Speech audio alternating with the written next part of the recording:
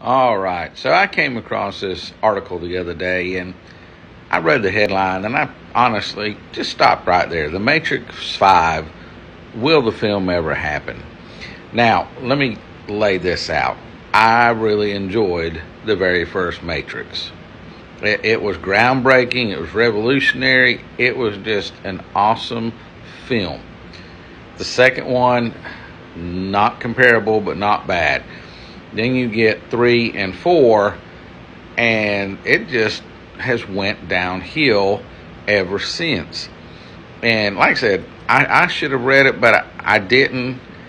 I really just hope they don't. I don't know what they've got left to do, what they've got left to prove in this series. I just don't know.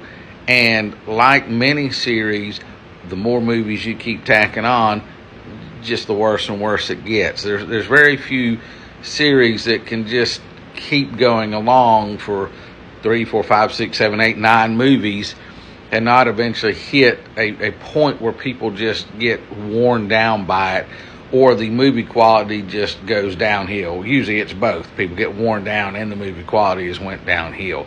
So I really just, like I've said before, a lot of things, I really just wish they would stop.